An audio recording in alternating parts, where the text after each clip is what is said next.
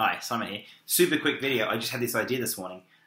These have just come out. It's the new Steam controller from Valve, and these are touchpads. And you can configure these in all sorts of crazy different ways, but one of the ways you can do it is to actually set each one of these touchpads as a left and right joystick, which means you might actually be able to use this to fly a quadcopter.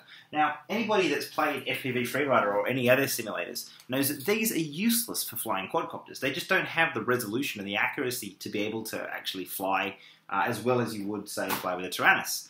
But these are coming, like a lot more people are going to have these soon, and like because you can actually take these touchpads, and it's not like the touchpad actually has direct positioning, so if you tap the top, it actually moves the joystick instantaneously to the top. It's not like an offset like some touchpads where you have to keep moving up like that.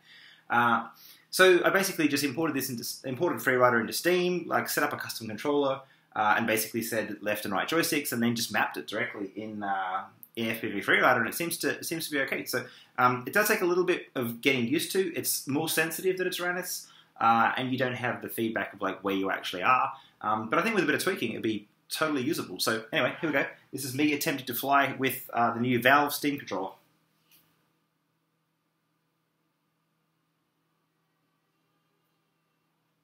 And it crashed.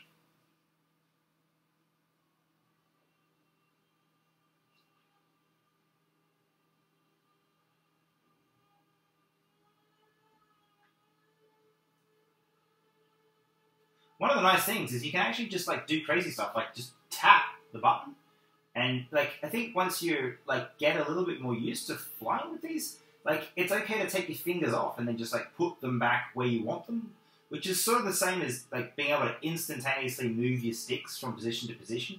And the other thing to remember is that like your normal Tyrannus sticks, except for the throttle, they all spring back to the center, which means that you're forced to keep your fingers on the sticks the whole time you're flying, right?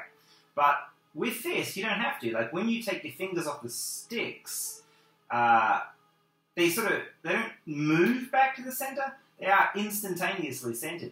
So for flying acro, it means you can like just like take your fingers off the sticks, and they'll kind of stay where you put them. And I don't know, maybe I can show you like by holding the screen up here. Like I'm just kind of like tapping it really gently and just like moving around, and it feels totally natural. It just feels like this is the way like quadcopters should work.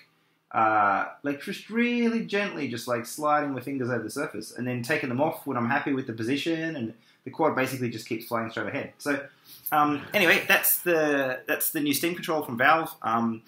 It's going to be awesome once we sort of use the USB port in here, plug it into some kind of like, I don't know, I guess you'd plug it into like a little Arduino or some kind of device that can basically take the output from these two joysticky type things and turn it into the PPM signal to go directly out over FR Sky or whatever the frequency is, and actually fly real quadcopters with this. I think it's going to be super exciting. So hopefully somebody with better electronic skills than me will actually hack that up, because it'd be nice to be, I mean, this cost 40 quid, right?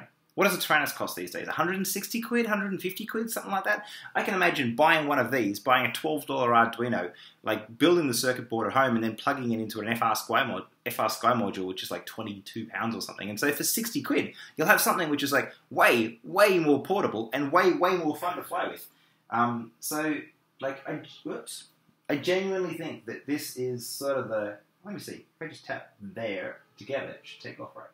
Yeah, I genuinely think this is like a completely new way to control all sorts of games. I think this Steam controller is going to be super, super successful, and I think it actually might break out of the gaming world and into the real world for flying multi-rotors. So anyway, that's the new Steam controller. Highly recommended.